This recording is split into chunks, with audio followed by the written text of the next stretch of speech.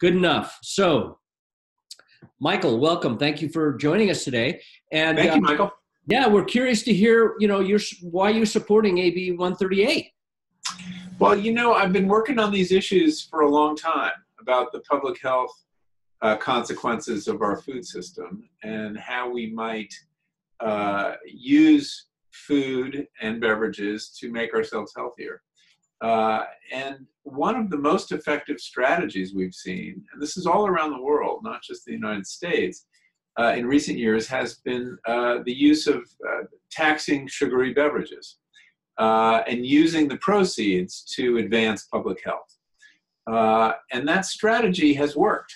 It's working in Mexico right now.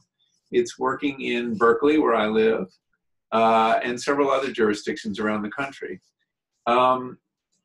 The beauty of it is it's a win-win, that you are reducing soda consumption, and we've seen that happen by around 10% in many of the jurisdictions that have tried it. And as people get off soda, by the way, they're drinking more water, which is what we should all be drinking more of. And at the same time that you're discouraging soda consumption, you are providing funds for the really important public health work we need to do around education, around making healthier food available to people. So here we have a very good strategy. And I don't think people realize, too, just what a contribution soda and other sugary beverages are making to the public health crisis. That the epidemic of type 2 diabetes and obesity owes to many factors, but sugary beverages are really high among them. And if you want to do one thing to cut diabetes rates, which are bankrupting healthcare systems all over the world, it's lower soda consumption. It's that simple.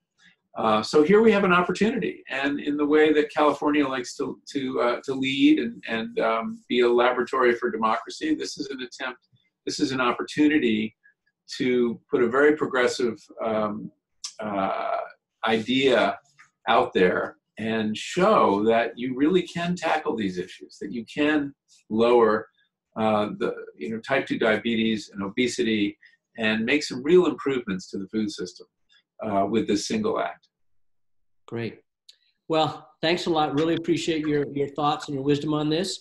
And we look forward to talking with you again someday. Keep me posted. All right, we'll do. Bye-bye. Good. Let me know what happens.